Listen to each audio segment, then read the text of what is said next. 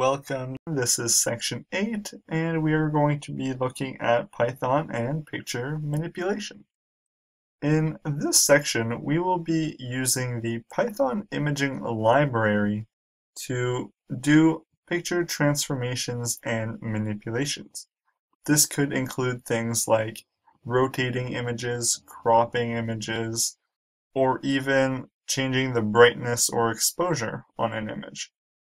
For this video, however, we will simply look at how to install the Python imaging library, or more specifically, we will look into how to use the command line tool PIP to install Python third-party libraries we might be interested in installing. And once we have done that, we will construct a simple script that can load and display an image using the new library we have just installed. Our first step in installing PIL/Pillow is to go to the Pillow website on the installation page at this URL. For your information, the Python imaging library is a dead project. So a group of developers did a fork of the Python imaging library and called it Pillow, which is currently being maintained and updated. So we want install Pillow, which uses code from the old Python imaging library. So to install Pillow, you need to make sure that PIL is not on your system. Here's a warning sign that says they cannot coexist on the same environment. So if you have the Python imaging library, you need to remove it from your system. Next, depending on your operating system, there are different ways of installing Pillow. But the easiest way is to use the command line tool called PIP. So go to your terminal and type PIP install Pillow. PIP should have came with Python 3.4, which we installed, or it may be called PIP3. But in either case, if you do not have it, you can go to the PIP website at this URL, download this Python file called get-pip.py, and once you have downloaded it, you can install PIP using Python and run the script you just ran called get-pip, and it will install it for you. Very simple. Now, if you are on OS X, like I am, you can also do PIP install Pillow. And if you are having trouble with that, I recommend that you run the following commands: xcode select -- install and xcode build license, because it needs the xcode command line tools to install the Pillow software.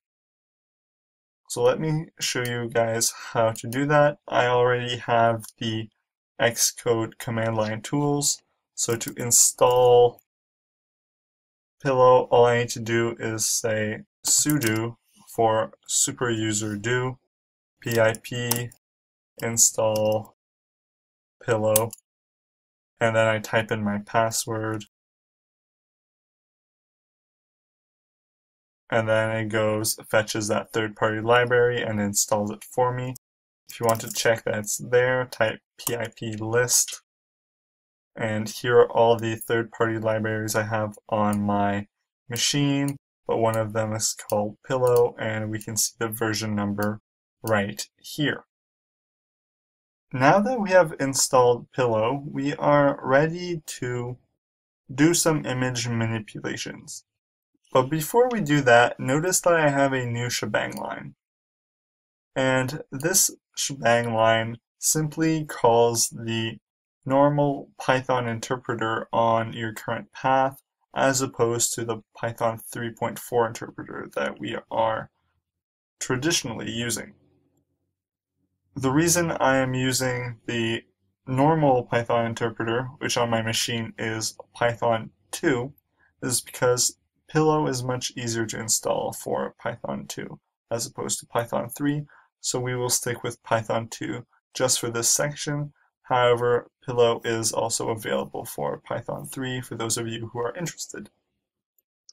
Now back to using pillow. So one thing we need to do is say from PIL import image. Notice that I didn't say import pillow, and the reason is for backwards compatibility reasons. Pillow has kept PIL in the import. So now we need an image to work with. Well, I already have an image in my directory called the rows.jpg. And that is this image. And I want to display it in preview. So I'm going to create a variable called rowsImage. I'm going to say image.open rows.jpg. This will create a rowsImage object that I can call methods on. And one of the methods I can call is rows.show, which will simply give me a preview of what my image currently looks like.